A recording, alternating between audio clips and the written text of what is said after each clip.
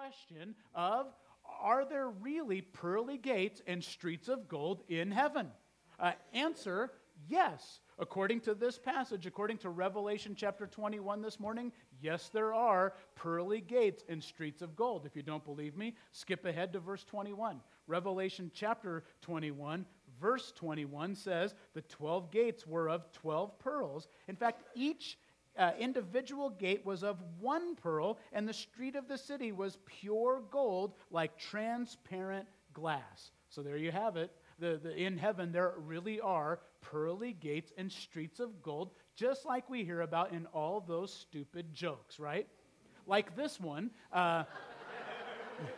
Maybe you heard about the guy who was near death, and yet as he was about to die, this was a guy who worked really hard for all that he had, and he wasn't excited about the idea that he was going to have to leave it all behind when he died and went to heaven. And so he prayed and he asked God if he might be the one exception to the rule, and if he might be allowed to just bring one suitcase with him into heaven. And believe it or not, God actually went along with it. God accepted it. And so this guy died. He shows up at the pearly gates, and right before he died, he packed a suitcase filled with solid gold bars. Solid gold bars. So he shows up at the pearly gates. Peter greets him and he says, "Hey, welcome to heaven. Now, I already know about your previous arrangement, that you're allowed to bring one suitcase with you, but, I got to ask you.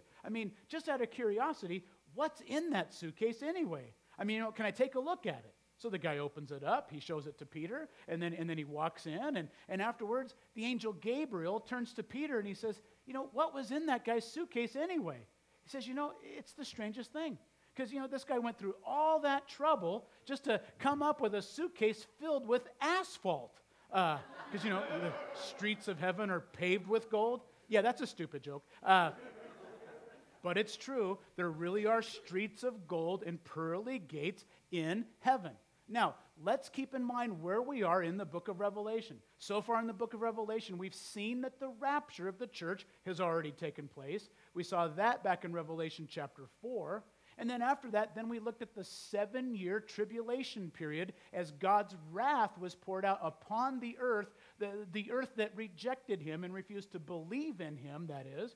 And then we saw that was finished as Jesus now in Revelation chapter 19 returns from heaven to planet Earth with his bride, by the way, after what was called the marriage supper of the Lamb. He and the bride come back from heaven to planet Earth in chapter 19, and then he sets up his kingdom on planet Earth where he rules and reigns literally for 1,000 years, Revelation chapter 20.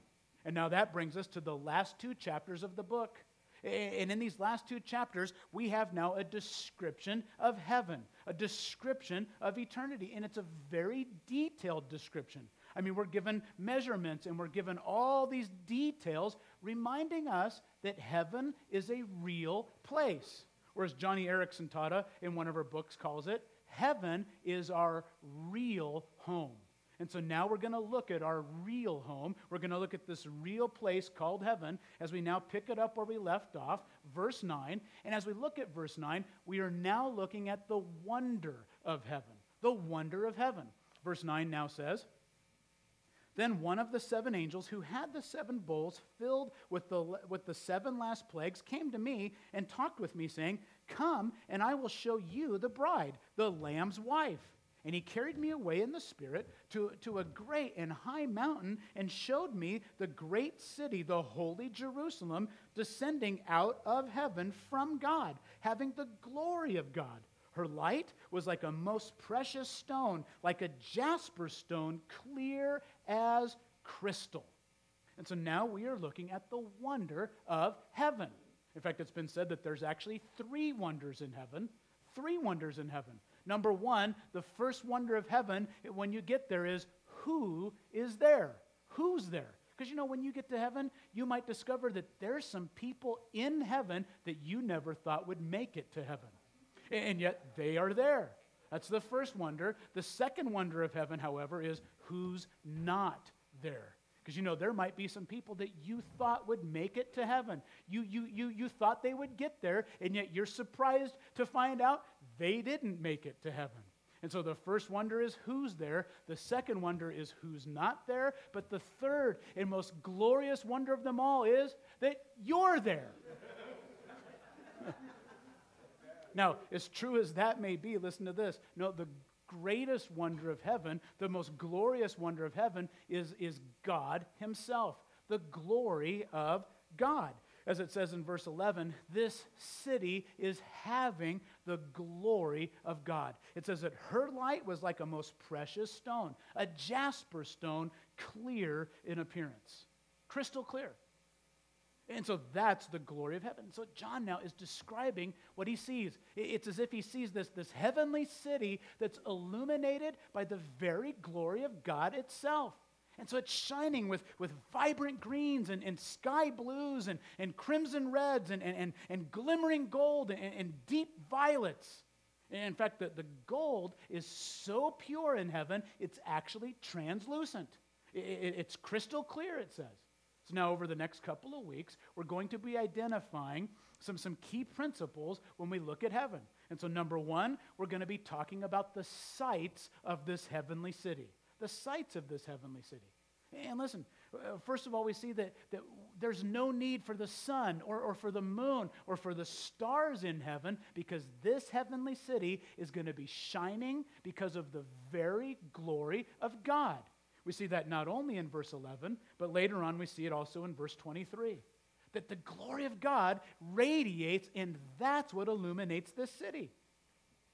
As Dwight Moody put it, he said, it's not the jeweled walls, or the pearly gates that make heaven so attractive. No, it's being with God. Listen, yes, there are streets of gold. Yes, there are jeweled walls and jasper and sardius and emeralds and all these wonderful things, but none of that compares to the main attraction of heaven, right? God himself, the glory of God. Listen to this. In heaven, we will be with God. And in fact, we will see him face to face in heaven. Now, think about that for just a minute. The Bible tells us that no mere mortal man has ever seen the face of God and yet stayed alive to tell about it. Can see the face of God without dying. And yet the Bible tells us we will see him face to face. Revelation 22, verse 4 says that we shall see his face and his name will be on our foreheads.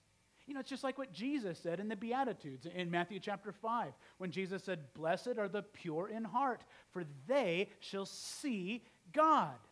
So this now is what John is describing for us in Revelation chapter 21. And this morning we're going to see that heaven is not just a metaphorical concept, but no, it is a real place. It's a real place for real people who do real things in heaven. In fact, this is the very real place that even Abraham was searching for. We read about this in Hebrews 11, verses 8 through 10. It says in Hebrews 11 that it was by faith that Abraham obeyed when God called him to leave home and go to another land that God would give him as his inheritance. And he went without knowing where he was going. And even when he reached the land that God promised him, he lived there by faith. For he was like a foreigner living in tents. And so did Isaac and Jacob, who inherited the same promise. Verse 10, Abraham was confidently looking forward to a city with eternal foundations, a city designed and built by God. He was looking forward to a city with eternal foundations. In other words, this is telling us that what Abraham was looking for in his heart of hearts, he wasn't going to find here on this earth. He wasn't going to find it in this world, because the truth is that this world was not his real home. No, his real home was eternal, built in the heavens, built by God. And listen to this. Deep, deep down inside of all of us, the same thing is true for us. The Bible says in Ecclesiastes 3:11 that God has placed eternity in the hearts of men. He's placed eternity in our hearts. Or as one writer put it, he has put a heavenly homing device in the heart of every single person on the planet. A desire for something more, a desire for something else, a real heavenly home. And so deep down, that's what we're all longing for. a home that was built in eternity, whose foundations were built by God. And this is what John is describing for us in Revelation 21. In fact, over the next couple of chapters, John, as he describes this, he uses the word city 11 different times to speak of heaven, reminding us again that heaven is a real place. And here's what we need to know. We need to know that yes, heaven has been prepared for us, but listen, we are also being prepared for heaven. Let me say that again. Heaven is being prepared for us, but we are being prepared for heaven. Listen, we need to know that what we are going through in this life actually is preparing us for the future. And yeah, that means that there's some things that we go through, some circumstances that we face that, yes, they prepare us for future opportunities and future ministries here on this earth, but ultimately, the things that we go through are preparing us for eternity. The Bible says in 2 Corinthians 4:17, for this light, momentary affliction is preparing us for the eternal weight of glory that's beyond all comparison. What we're going through now is preparing us for an eternal weight of glory. It's preparing us for our real home. And this is what John is describing for us. And so first he starts by describing the wonder of heaven, the glory of God itself that radiates and illuminates this whole place.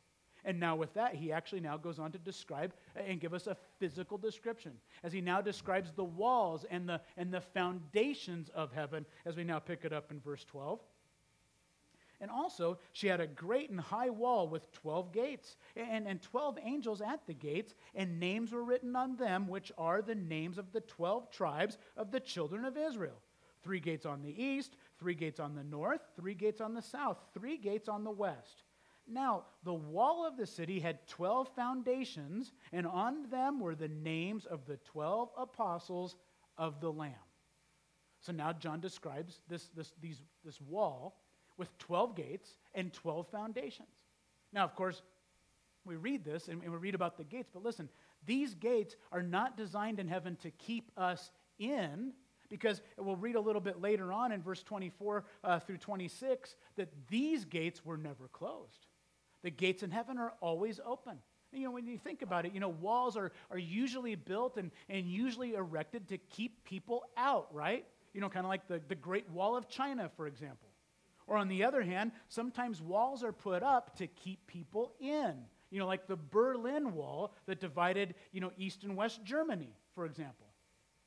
But neither is the case with the walls of heaven. You see, the walls of heaven neither keep people in, nor do they keep people out, because as we mentioned, the gates never close.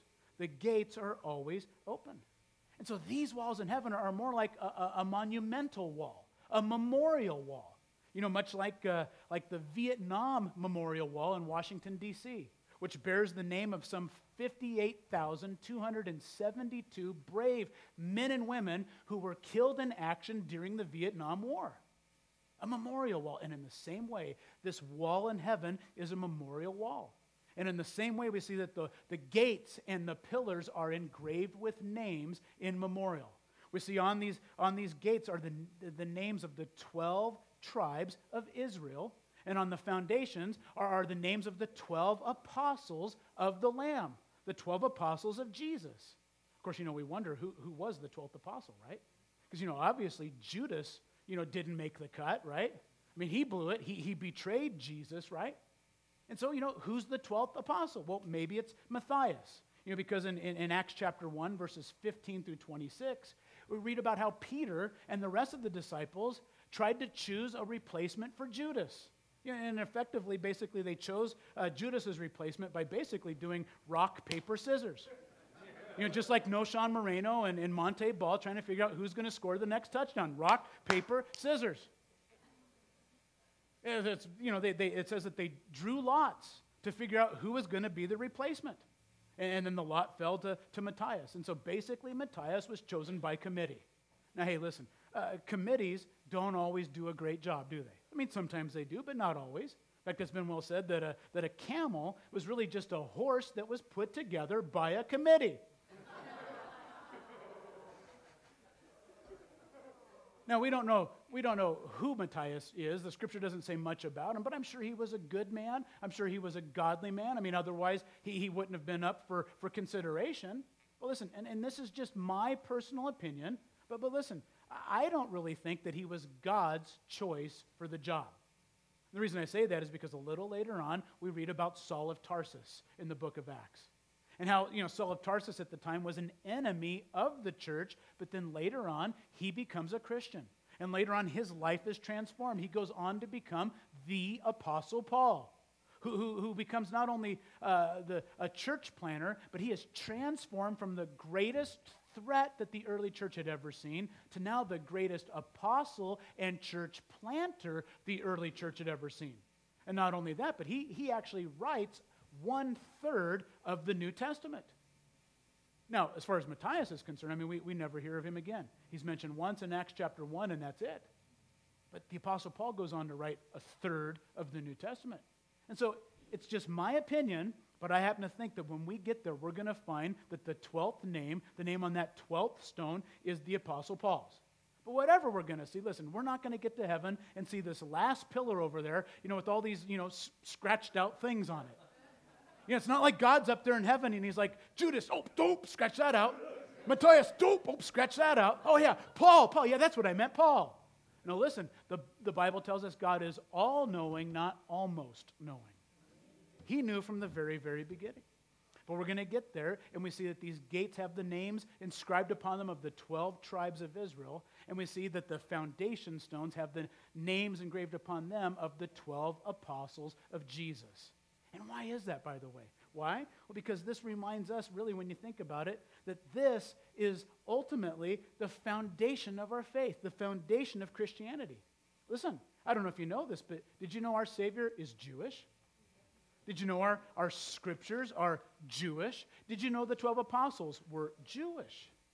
And so this reminds us that the two major bedrocks of our faith are the nation of Israel and the 12 apostles, the Old Testament and the New Testament.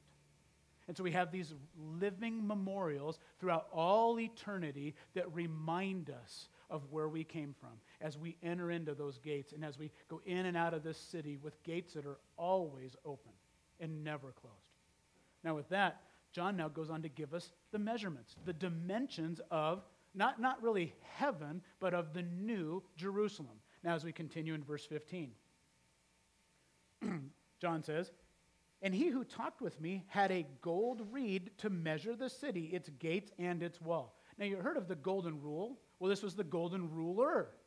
He literally has a golden measuring rod, and he's measuring the new Jerusalem. And so verse 16 says that the city is laid out as a square. Its length is as great as its breadth, and it is and he measured the city with the reed 12,000 furlongs. Its length, breadth, and height are equal. And he measured its wall, 140 cubits according to the measure of a man, that is, of an angel. And the construction of the wall was of jasper. The city was pure gold, like clear glass.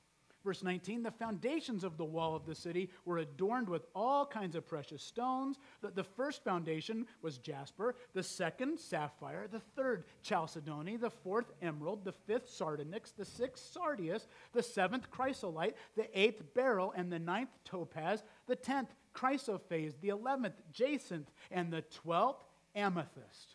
Now, this is quite a city, the jeweled city. And yet, as you read it, it's just one massive cube, right? I mean, it's a cube city. I mean, as we said last time, it's, just think the Borg from Star Trek. Just this massive cube. How big was it? Well, verse 16 tells us that it was 12,000 furlongs. Hope that clears it up. Now, what is a furlong? Well, a furlong was basically 660 feet. So when you do the math, this is telling us that this city was 1,500 miles in length, 1,500 miles in width, and 1,500 miles in height. 1,500 cubed miles. Now, how big would that be? We don't think about it like this. One writer illustrates that if you took that and laid it over the United States of America, it would cover a distance from Canada down to Mexico, all the way from Los Angeles to St. Louis. Or another way to look at it, from Denver all the way to the East Coast, the Atlantic Ocean. And that's just the foundation. That's just the first floor.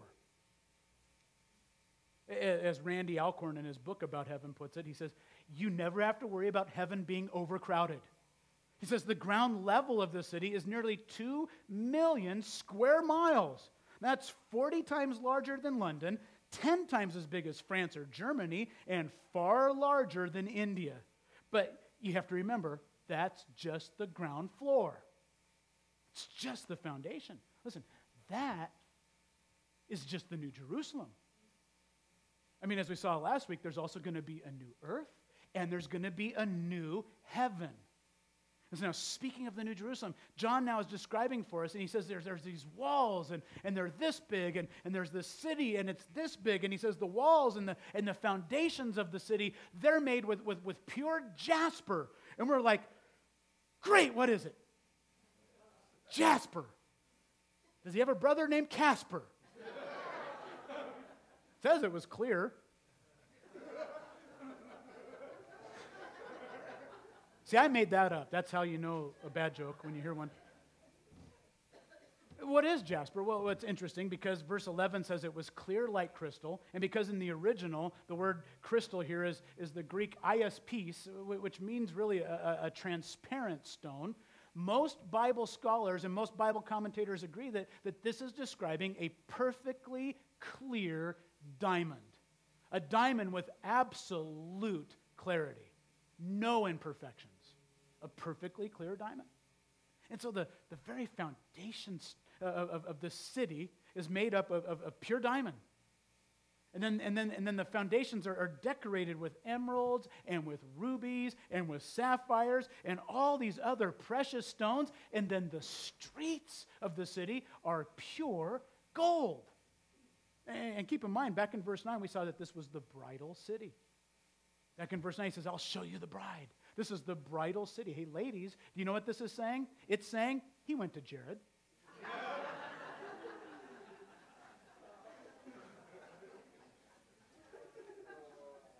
Now, think about this. Here's something to think about. You know, speaking of diamonds, there's a diamond called the Heart of Eternity. This is a diamond that's worth some $16 million. Then, of course, there's the famous Hope diamond that's worth over $350 million. But then the most expensive diamond in all the world is a diamond called the Kenora diamond, which means mountain of light in Persian. And this is a diamond that is absolutely priceless. It's beyond estimation. And yet at the same time, the foundation of heaven, the walls of heaven, are a pure, clear, without any blemish, diamond. It's a radiant city. Now, with that, verse 21 goes on to tell us that the gates of the city, the gates that lead into the city, are solid pearl. And in fact, it tells us that it's one big pearl. Now listen, that's one mother of all oysters, right? I got to tell you, my kids love the way I say oyster. Must have been my brief visit to the East Coast. Oyster and moisture. But this, one big pearl. Because these gates were told, it says that they were 140 cubits. Now, when you measure that out, that's over 2,590 feet. That's a big pearl. That provides the gates of the city. And so there really are pearly gates. There really are streets of gold. Now, listen, sometimes we hear there's mansions in heaven too, right? You know, Jesus said in John chapter 14, he says, in my Father's house there are many mansions. I hate to bum you out, but did you know that the word mansion there is better translated apartment? Of the one-bedroom variety, I don't know, but there really are streets of gold, and we hear about this all the time in these jokes, right? Like, did you hear about the pastor and the taxi cab driver who both died at the same time? They show up at the pearly gates together, and of course they get there, and Peter's there to greet them, and he shows them to their new home, their eternal dwelling place. So he takes the cab driver to his place, and it's this big, beautiful mansion. I mean, just this spatial palace in heaven. Well, the pastor sees that, and he thought, man, if that guy gets this, I mean, I can't wait to see what I'm going to get. So then, Peter takes him to his place, which is just a beat-up, run-down, dirty little old shack. He's like, wait a minute. He says, hey, I preached the gospel, and I was faithful, and I pastored a church, and why do I get this shack? But this guy over here, all he did was drive. Why does he get a big, beautiful mansion? Peter turns and says, well, it seems that when you preached, people slept. But when he drove, they were praying.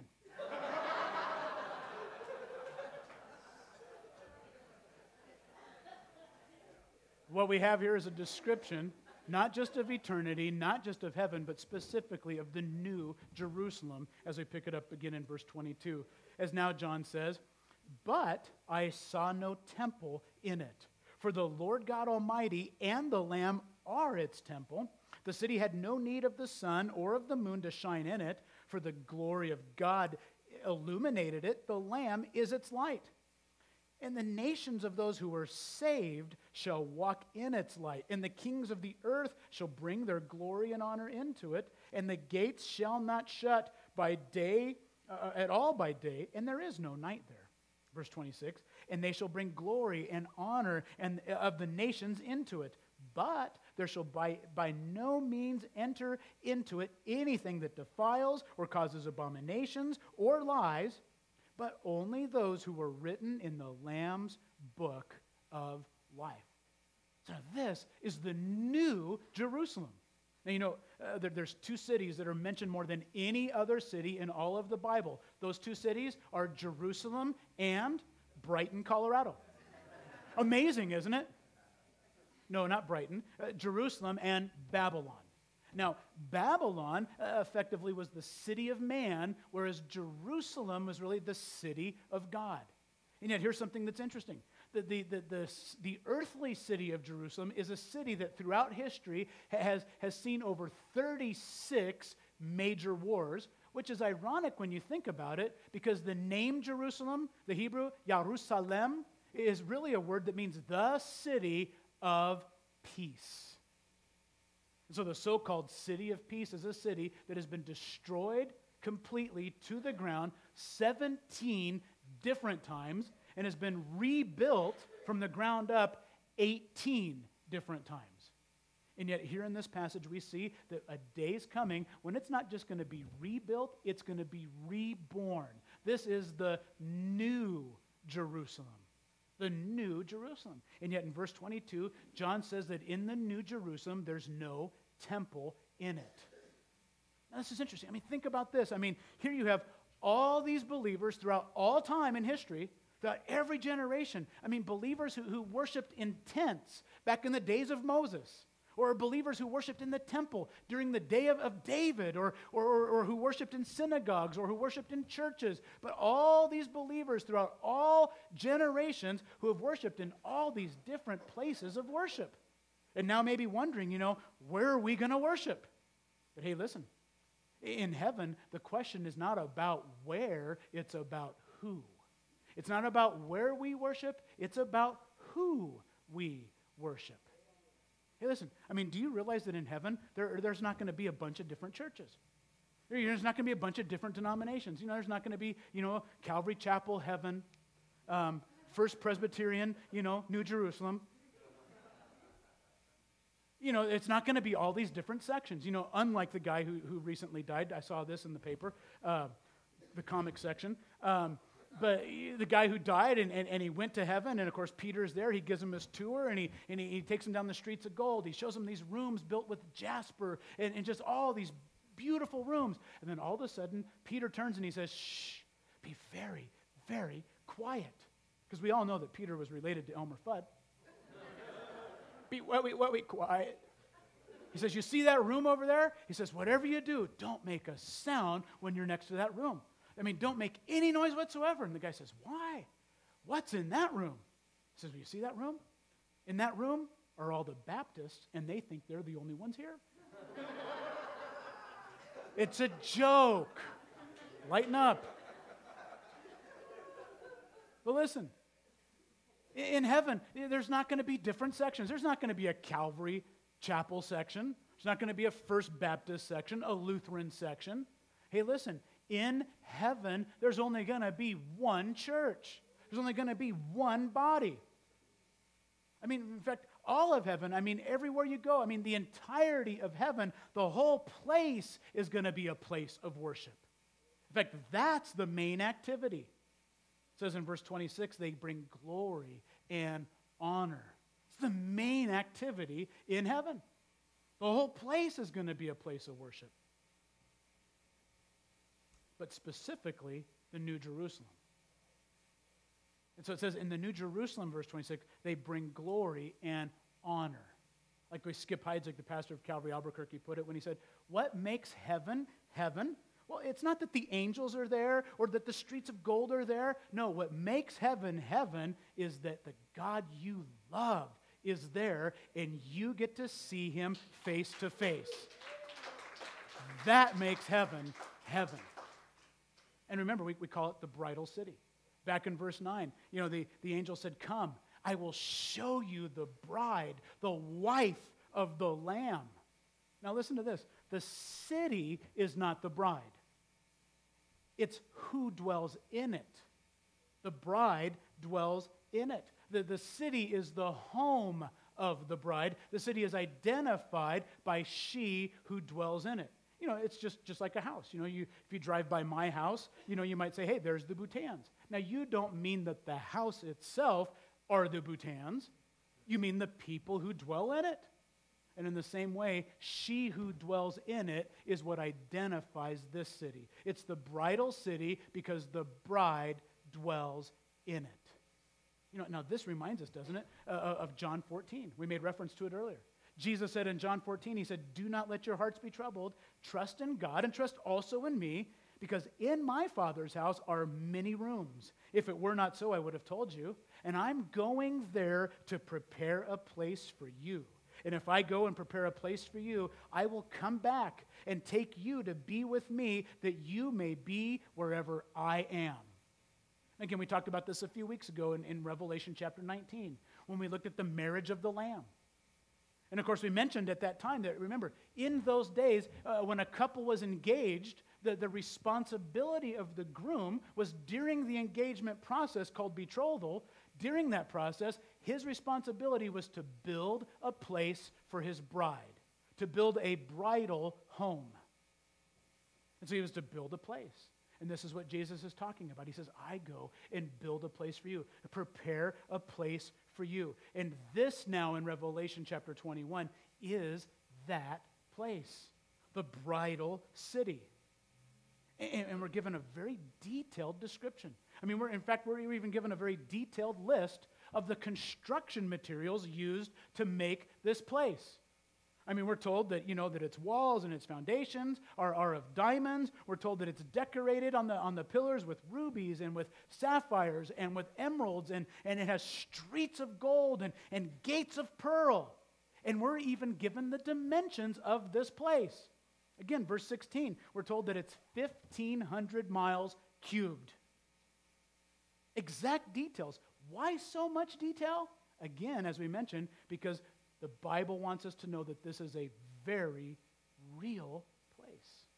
And listen to this. According to verse 27, for those whose names are found written in the book of life, those who believe in Jesus Christ, those who have been born again, those who in this life have chosen to become Christians, this is your real home, prepared by Him, with eternal beginnings, created by God. This is your real home. It's just like what we talked about with Abraham. Abraham longed for a place, right? We saw that place. It says he was looking for a city whose foundations were eternal, whose maker was God. Or as it says in the New American Standard, he was looking for a city which has foundations, whose architect and builder is God. And this is interesting. In the Greek, there's two words that are used here. In the original, the first word is teknitis, and this is the only time in all of the New Testament that this word is ever used. We get the word technical from it, but it's translated correctly here in the New Testament as architect, because the word itself means architect or designer. But then the next word that's used is demuriagos. And this is a word that means master builder or master craftsman or skilled laborer. And so you put it all together, and here's what it's saying to us. Listen to this. Check this out. This is saying that God is the chief architect, the master designer. He's the architect. He's the mechanical engineer, the plumbing engineer, the electrical engineer, the civil engineer. And not only that, he's the general contractor. And not only that, he's even the subcontractor, the skilled labor. He's the whole package, all rolled into one. You know what this is saying? He didn't have to hire out.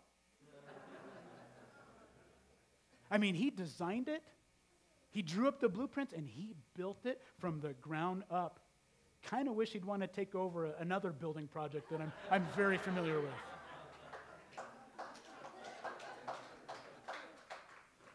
Guess I'm not the only one. In fact, just this last week, I was talking with one of our contractors over there who were finishing up the HVAC, and we were talking about how, things are getting delayed and this whole process that we're going through, and he just laughed. He said, you know what? We always say that there's 3 phases to every construction project. I said, really? What are they? He said, phase number 1, enthusiasm. Phase number 2, disillusionment. And phase number 3, panic. We might be in the 3rd phase. Oh, but listen to this. In heaven, there was no panic. When God created the new heavens and he created the new earth and he created the new Jerusalem and this jeweled city, there was never any panic. There was only one phase, and that was enthusiasm. And we get to participate in it. We get to bask in that glory as we bring him honor and we bring him glory for all eternity. I mean, picture this. Imagine a construction project where you never have to deal with the city. You never have to file for a permit. You never have to worry about passing inspections. You never have to worry about shoddy craftsmanship. Well, you know what? God, the master builder and the chief architect, has been building such a place for you. Such a place for you. And just as Abraham longed for a home that was eternal, built in the heavens, listen to this. We too have been longing for our heavenly home. And as we said earlier, heaven is being prepared for us, but at the same time, we are being prepared for heaven. What we go through here actually is molding us and shaping us and preparing us for our future there. Again, 2 Corinthians 4:17, this light, momentary affliction is preparing us for an eternal weight of glory that's beyond all comparison. Heaven is prepared for you, and you are being prepared for it. I heard of a missionary by the name of Eric Barker, who served as a missionary in Portugal during the days of World War II. Now, things got so bad during that time that he sent his wife and his 8 children back home to Britain so that they'd be safe. But he, meanwhile, stayed behind in Portugal, and he preached the gospel. And so as he was preaching the gospel one Sunday, standing behind the pulpit, one of the elders of the church ran up with a little piece of paper, handed him a note. He read it, he set it down, he looked up, and he said, it's been brought to my attention that my family has arrived safely home. And everybody clapped, and they were so excited. It's just that they didn't know what he meant by home. He didn't mean Britain, he meant heaven. Because as it turns out, the ship that his wife and his 8 children were on was hit by a torpedo from a submarine, and they all died. And although they didn't make it to Britain, they made it to their real home, their heavenly home, prepared by God from the very beginning. And listen, the Bible tells us in verse 27 that if your name is found written in the Lamb's book of life, this is your home. In other words, if you are a Christian, if you've given your life to Jesus Christ, listen to this, by believing in Jesus now, you're making reservations for eternity forever. And so, Lord, we thank you for your grace. We thank you for your mercy. Lord, not one of us in this room deserves to go to heaven. All of us want to. Some of us fear that we won't. But Lord, you paid a price that you did not deserve to give us what we could not deserve. Heaven, our real home. And so, Lord, as this time of the year, as we think about your birth in that manger, Lord, we also remember the death on the cross, the price that was paid. Not only to bring us into a relationship, not only to forgive us our sins, but to bring us home. You know what? Maybe you're here as we're praying, and maybe you don't know if you're going to go to heaven when you die. Maybe you go to church, you're a good person, there's a lot of good things about you, but do you have a personal relationship with Jesus Christ? If someone asked you and said, are you born again? Could you say yes? If someone asked you, would you go to heaven right here, right now, if you died today? Would you be able to say 100% yes? Well, you can, by making sure your name is written in the Lamb's Book of Life. You do that, the Bible says, by believing in your heart and confessing with your mouth the Lord Jesus. Maybe you've backslidden. Maybe you've fallen away from the Lord. You've turned away and you've gone back to some of those old things. Listen, He loves you. He died for you, and He wants to dwell with you for eternity. Is this you? Do you want to make reservations for eternity? If so, raise your hand and we'll help you do it. If there's anybody in the room, just put your hand up. Bless you. If there's anybody else. Lord, for those that raised their hand, Lord, whether it's for the first time, the second time, the 3,000th time, Lord, as they raise that hand up, Lord, we pray for them. If that was you, I want you to pray with me. Forgive me, Lord. Have mercy on me, Jesus. Wash me from my sin, my failure, my struggle. Come into my life. Change me from the inside out. And put my name in your book. In Jesus' name. Amen. What does it say in Luke's Gospel, Luke 15? That if one sinner repents, all of heaven rejoices? Probably a good idea to stand and sing, isn't it?